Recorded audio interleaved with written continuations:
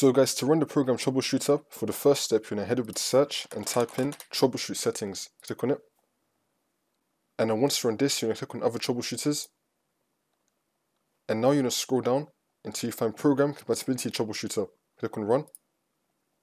And now this will come up. Wait for this to load. And then once this loads up, you're going to open this up. And then click on Yes. Wait for this to load. Now you should be seeing an application right here that you want to troubleshoot. If you do not see your application, you're going to click on none of the above.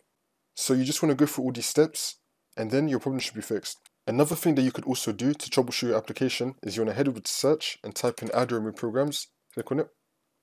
And now once we're here, we're going to be getting a list of all of our applications. So you just want to scroll down and look for your application. Let's say I'm having a problem with the camera.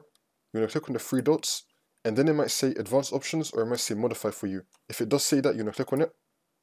And then you're going to scroll down, and then click on terminate, and then click on repair.